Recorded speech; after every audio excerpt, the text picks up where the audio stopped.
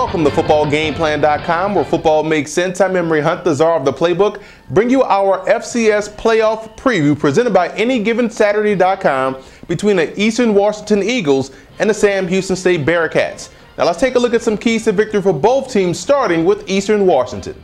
When you look at Eastern Washington in this ball game, you look at an offense that has hit their stride in the biggest way possible. You saw last week an aerial assault against that very tough Illinois State Redbirds defense, and I was very impressed with what they have done not only last week but all season long. They are explosive, and they should have numerous opportunities to hit big plays in the passing game this week versus Sam Houston.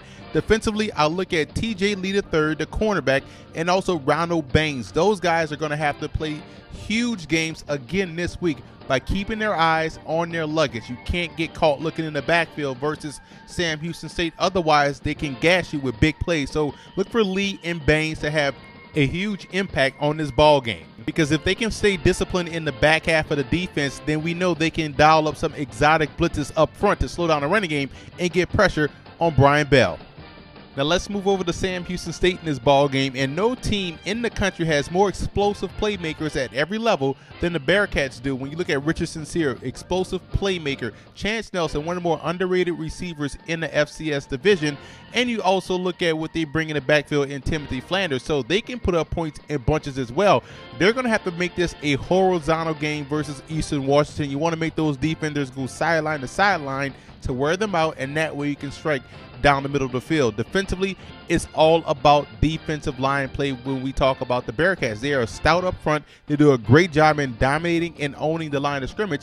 If they can't get pressure on Kyle Padron in that passing game, it can be a long day, because I don't care who you are back there in the secondary, you won't have the time or the luxury to cover because of the fact that you can't cover anybody for no more than 3 seconds. So defensive line play, pushing the pocket, on Kyle Padron will do a huge favor for the guys back there in the secondary.